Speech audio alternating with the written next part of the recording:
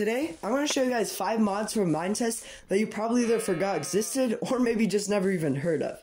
Most of these mods have been buried deep in the Minetest forums and only have a few downloads.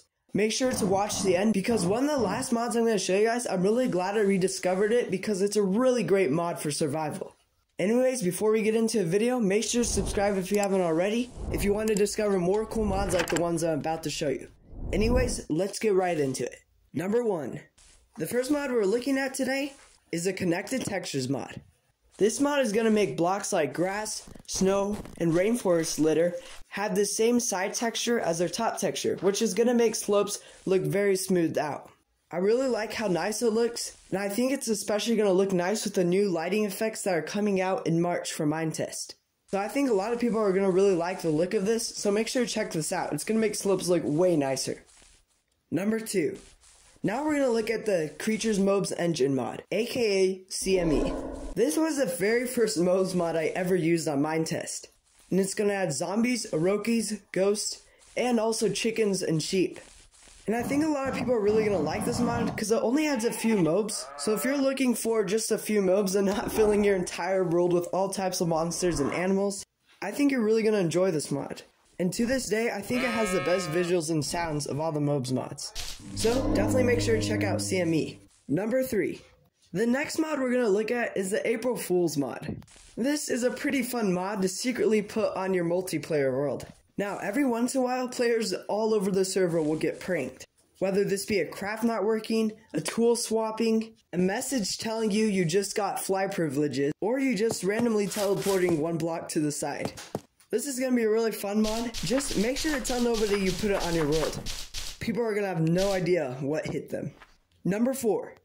Now this next mod I'm going to show you guys is probably one of the most ridiculous mods you've ever seen in Minetest. But in a second, we'll get on to our 5th mod, and I'm going to show you guys a more serious mod that you're going to want to put on every one of your survival worlds. But for now, bear with me, this mod is pretty funny. And this is the Lucky Ore mod. This mod adds a new ore to the world called Lucky Ore that spawns like as much as coal. I think actually probably even more. When you break this block, it's going to show this animation of all the blocks in the game and it will drop out a random item from the game. And every once in a while, these blocks just explode. This can get pretty crazy, especially because it has a really loud sound. And let me just give you a tip. Don't break a million of these blocks at once or you're going to get a headache from the sound because it gets so loud. But anyways, this mod's pretty fun, and if you want to just create a world to mess around and goof off, this is the mod for you. So, make sure to check out this mod, its link will be in the description below. And finally, number 5.